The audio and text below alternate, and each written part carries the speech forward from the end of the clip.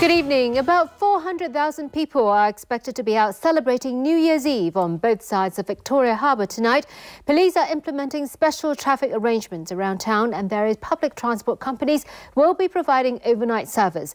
Kenneth Fung is standing by in Lan Kwai to tell us more on how Hong Kong prepares to ring in 2011. Over to you, Kenneth. Well, hi there, Jenny. Good evening and Happy New Year. It looks set to be a long night of celebrations here in Lan Kwai. In fact, it's pretty much been going on non-stop since Christmas Eve. Speaking of which, like Christmas Eve, streets around the area have been closed off to traffic since 6 o'clock tonight. And there are celebrations also at the IFC and over in Times Square. But first, let's take a look at the party scene where I am. It's party time as the countdown to 2011 gets underway. A festive atmosphere here in party hotspot Lan Kwai Fong. So many different people here, and it is absolutely amazing to stay here, to see all the different cultures. We wanted to get the atmosphere. Bookings are full at this Tsim Sha Tsui restaurant, which offers a spectacular view of Victoria Harbour. This year is up to 20% already.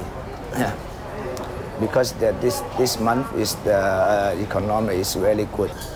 Now, the restaurant is also stocked up on a variety of champagne, as the beverage is and always has been a favourite among revellers ringing in the new year. Special traffic arrangements are in place. Many roads in Tsim Sha Tsui are being closed to traffic in phases. Over in Causeway Bay, it will be Hong Kong's version of the Big Apple countdown at Times Square.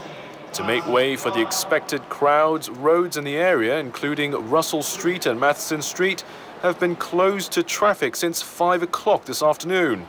And fireworks will light up the 2 IFC building in Central at the stroke of midnight. Vehicles will not be allowed on 7 nearby streets, including the Rumsey Street flyover, Man Kwong Street and Man Po Street. Revellers out celebrating are urged to use public transport. Most MTR routes will offer overnight service, and many bus routes will be extending their service hours as well.